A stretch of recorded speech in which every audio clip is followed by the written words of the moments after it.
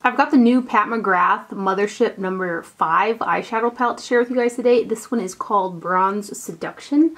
I'm holding up the outside box packaging. I have the other 4 Pat McGrath Mothership palettes and I threw away the box packaging, but for some reason I think I'm gonna have a hard time throwing away this one. It's a really pretty outer packaging. Inside the box there is a card with the names on there, and then here is the actual palette. It's the same type of packaging as her other Mothership palettes, and if you've seen one or you felt one, it feels extremely luxurious. There's a reason you're paying so much money for the product. I was able to use a coupon code when I purchased this, which I purchased it off of the Pat McGrath website, and I think I got 15% off.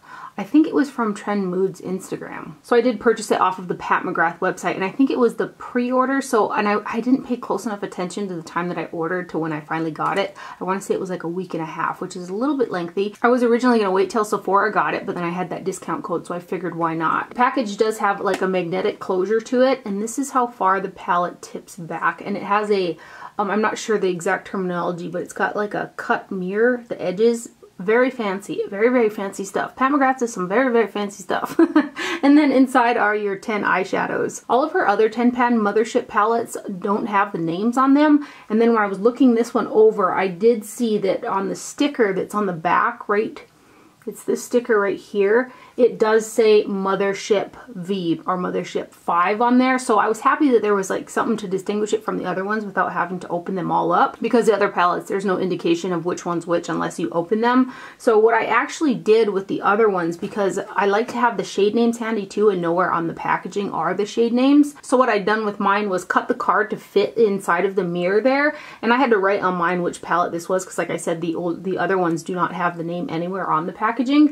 This one does, so I won't have to write across it, but I'm going to do the same thing, and I'm going to cut the card down with the shade names and glue it on the mirror. This has a little plastic overlay on that mirror, so if I ever didn't want to have that in there, I can just pull this right out and it'll come off. But in the interim, I don't really use palette mirrors anyway, so this is how I can keep the shade names handy with the palette. Now when I looked over the other palettes with this one, I did not see any repeat shades in any of the palettes from this one to the other 4. I do have this palette on my eyes right now, and there will be a demo for that towards the end of the video if you're interested in seeing how I got the look and also how these shadows went on for me. I just used the palette over my favorite eyeshadow primer, which is the Tarte Shape Tape, and I feel like it works really well, but I also feel like if I were to use a little bit of like the Inglot Durline or something like that and mixed in some of these glittery shades, I would get some serious shine action. Typically when I use Pat McGrath's palettes, I usually incorporate them with some other type of eye product. Every once in a while I'll use them standalone, but for the most part I like to mix and match with her palettes. I did today bring in a little bit of Burberry's Trench for underneath the brow, because the shade that's in here, this light shade right here, has got a shimmer to it. There was no matte brow bone, and I had quite a bit of shimmer glitter on the lid, and I just didn't want it to be kind of too much, so I did bring that in. There are 5 different formulas in this palette, I feel. You've got mattes, you've got a shimmer metallic type shade. These 2 are like hybrids. You've got some glitters, and then this shade down here is almost like a baked product, but it's way, way intense in terms of pigmentation for it to be baked, but it feels baked. I'm going to go ahead and zoom up close and give you guys some swatches and kind of explain like the different textures of each shade, because like I said, there are, and I feel, 5 different formulas in this palette. So here is the palette up close, and then here are your eyeshadows, and then this is what the back looks like. There's 0.47 ounces of product in this whole palette, which averages to be about 0.047 ounces per shade. Now talking about the finish of these, you have got one shade, which is this one right here, that's like a shimmer borderline metallic. You've got 3 mattes, which are this mid-tone brown, this deep aubergine shade, and then you got kind of a deep warm brown right here. So you've got 3 mattes. And then you've got 3 shades with like a baked glittery texture to them, which are these 2 right here on top, and then this one, all 3 of which have got some type of form of duochrome or a shift to it, depending on kind of how you layer it.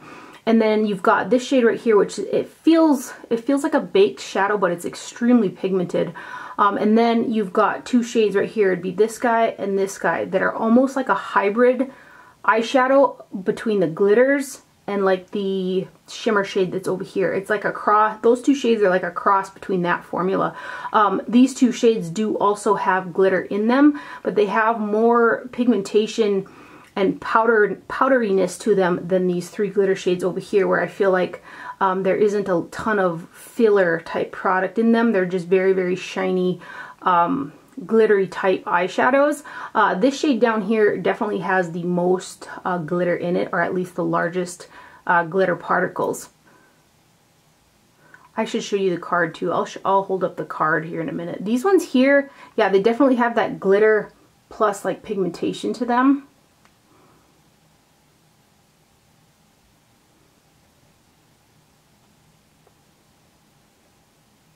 Yeah, you can really feel kind of the grittiness from the glitter in there, but it also has got that shimmer like shadow to it as well. Then these two shades.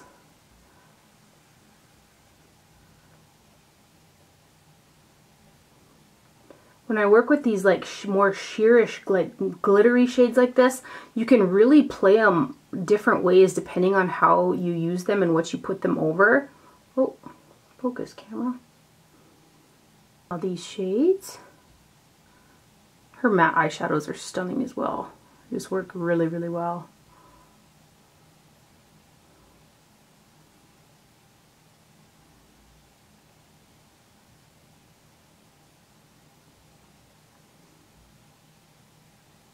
And then these last two shades. This shade is just stunning. I've got it on my lid today. And this is by far the most chunky glitter shade out of the palette. It's got a pretty strong golden undertone. So, there are the swatches. Let me go ahead and take this color right here on my finger and kind of put it over this aubergine shade, which granted if you were to use like a mixing medium or something, can really play them up depending on how you layer them. Here's the card with the shade names on there. I don't know how hard that will be to read.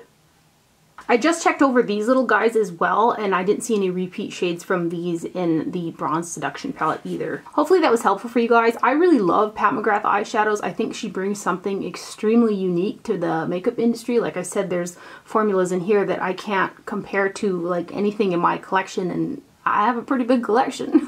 And that's definitely not an easy thing to do. So I do feel like if you're not a glitter type person, this will probably be a hard pass for you, because 5 out of the 10 eyeshadows have a really strong glitter factor to them.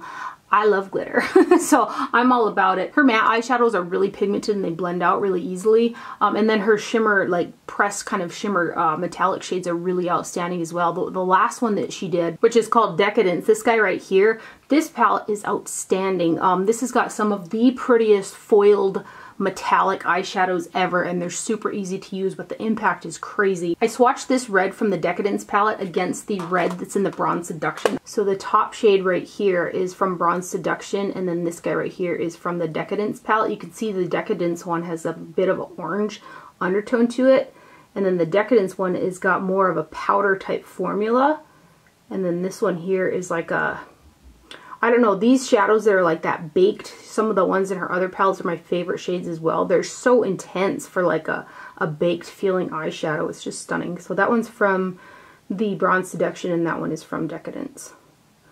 It's kind of like my bone kind of made it patchy, but if I didn't mention already, if you're trying to use the glitter shades dry, you do have to be careful about it or you will get fallout, or if you try to blend over those glitter shades after you've applied them, you probably will get some fallout, and it's a really fine type of glitter it's difficult to brush off the face, so that is something to make note of there. Now if you're interested in seeing how I got the look that's on my eyes and how these worked out for me, you can hang tight and we'll get into it right now.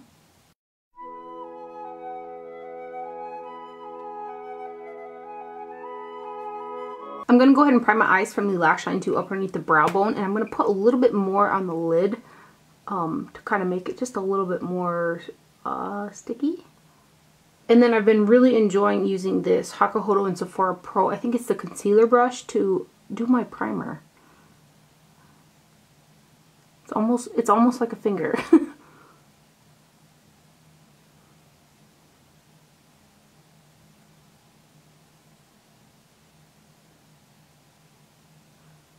Then using a Smith 256 brush, I'm going to go into the shade Blitz Flame, which is the red in there, and I'm going to pack this on the center and then outwards on the lid.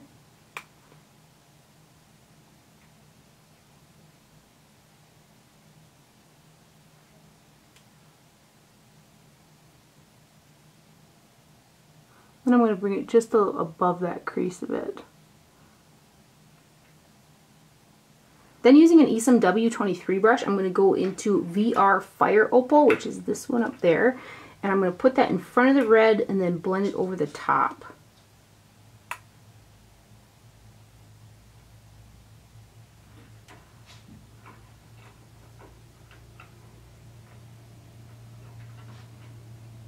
I'm going to pick up a little bit of Astra Luna Gold too and put that in front. Hopefully it'll stick. I might need to get a little wet because this one has got more large chunky glitters in it than the other one. Oh yeah, I like that. There you go.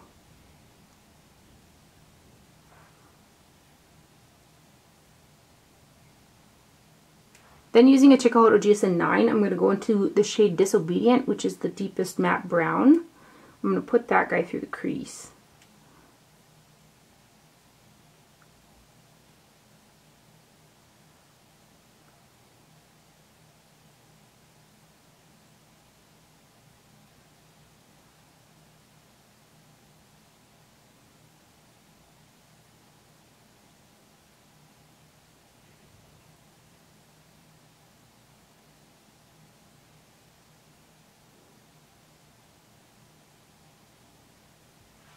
Then using a Goth number 19 brush, I'm going to go into the shade Entrapment, which is a mid-tone brown.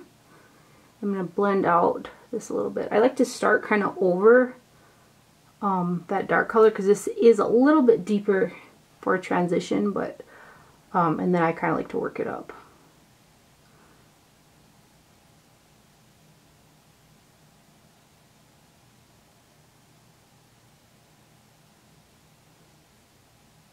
I am going to dip into Burberry's Trench for underneath the brow because there's a lot of shimmer on the lid, and there's no matte brow bone in the palette, so I'm going to use Burberry's Trench. I'm going to put it where there's some open primer before I further blend up that brown shade. That I think it's called Entrapment. Then I'm going to go back in with my 19 brush and that shade Entrapment and slowly blend it upwards into that brow bone color.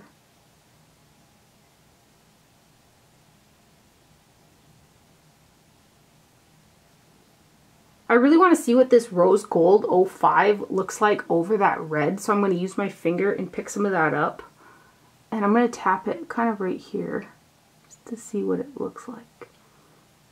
Oh yeah, that's pretty.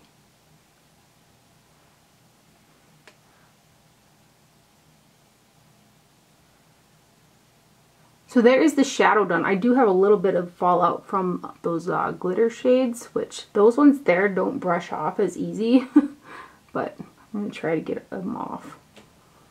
So I'm going to go ahead and finish up my eye makeup and I'll be right back to put on some lips for you guys. To line my lips, I've got the Pat McGrath Labs lip liner, and this is in the shade Done Undone. It's a nude shade. This is the only lip liner I have from her. I might buy a few more eventually, but for right now, this is what I have, so I'm going to use it. I'm just going to line them, and I'm going to bring it in some too.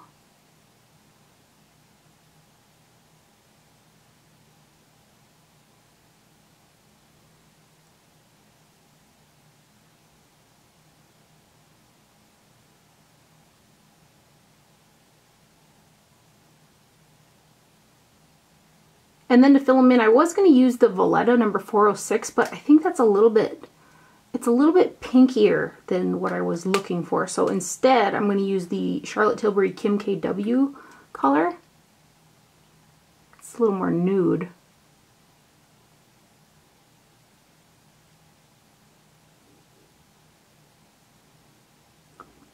And there is the overall finished look using the new Pat McGrath Mothership number 5 in Bronze Seduction. I hope you guys enjoyed this video and found it helpful. Thank you for watching. Do not forget to wear sunscreen, and I'll see you guys later. Bye.